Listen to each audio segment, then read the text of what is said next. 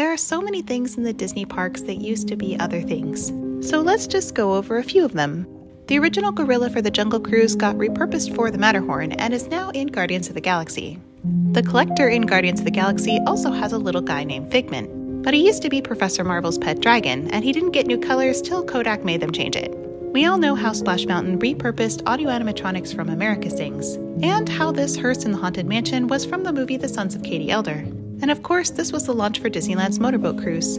The Star Tours queue hasn't changed all that much, but this pirate has moved. He used to be at the end of the attraction, and now he's here. Disney has found new uses for all these things even when they could have just thrown them away. But they knew this wasn't the end of their story. And the same is true about you. Your story isn't done yet. You still have value even when others can't see it. And you are not disposable.